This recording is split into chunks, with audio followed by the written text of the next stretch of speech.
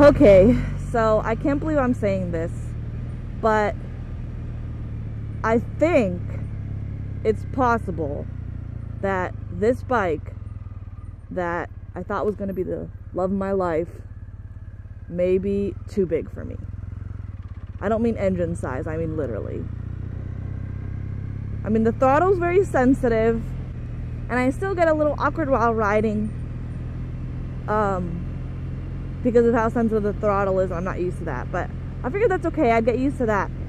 But the thing that I didn't think about is the weight. It's 501 pounds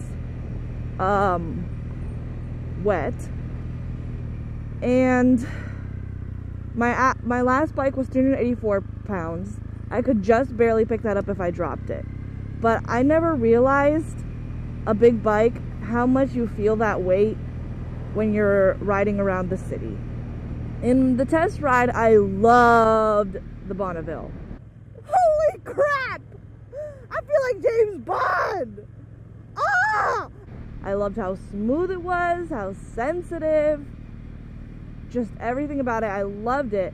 But what I didn't notice was lately I've been riding my bike around the city. I haven't taken it out on the country or the mountains because I'm still getting used to it. So I've only been riding it where I rode the first few months that I started riding, which is this neighborhood behind my apartment, and around the city.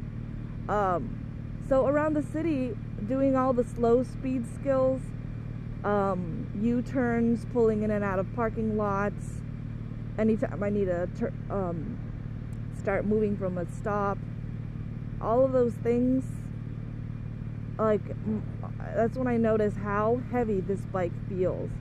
And so many times I feel like I'm about to fall over, and if this bike is about to fall over, I cannot stop it. Like, it's going down.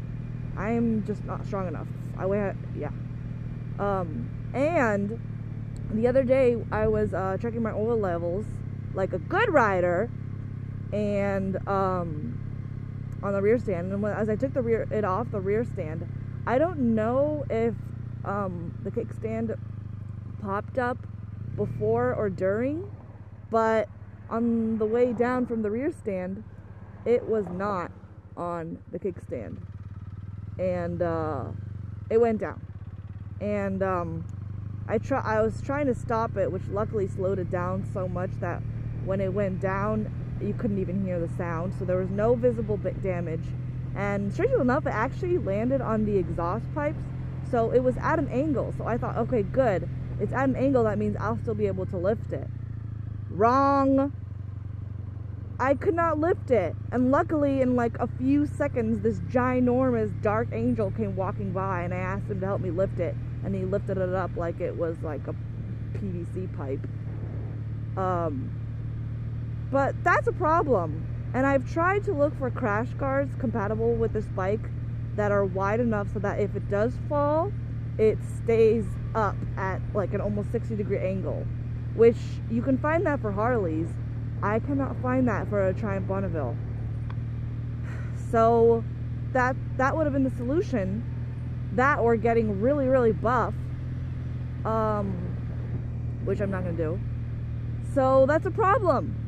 This bike, physically, I cannot pick it up if I drop it. And in slow speed skills, I mean, is it class enough? I took a class 6 times on my old bike anyways last year. So I don't know, I'm really worried about that. I'm really, really mad at myself that I did not test ride a Ducati Scrambler, because that was another bike I was seriously considering for upgrading. But once I rode Kate's Triumph Street Triple R, I was just so biased with Triumphs, and hearing about Ducatis not being reliable, I just stopped considering it. But now I'm really regretting that decision. So I think I am gonna test ride a Ducati Scrambler after all. And I'm even considering trading this in for the Ducati Scrambler. If I end up liking it and research-wise it seems to check out well. I don't know, guys. I'm really worried. I mean, I'm 5'3", 110 pounds, wet, and this bike is 501 pounds, and I can't find crash guards to keep it high off the ground if it falls. So that's a problem. Yeah. I don't know. We'll see what happens. I mean, I've only put 100 miles on it. I've barely ridden it because I've been scared to ride it. So yeah, 100 miles in like 2 months. I've barely ridden it. I've only ride it like every couple of weeks. So that could be part of it too, that I just haven't practiced with it enough. I don't know. I mean, like right now, riding around this chill neighborhood, it feels so easy and smooth, and oh, it's so pretty. I love it. But when I'm around the city, oh my gosh, that was the most miserable riding day ever. Okay, that's not accurate, but you know what I mean. I don't know. We'll see what happens. 1, 2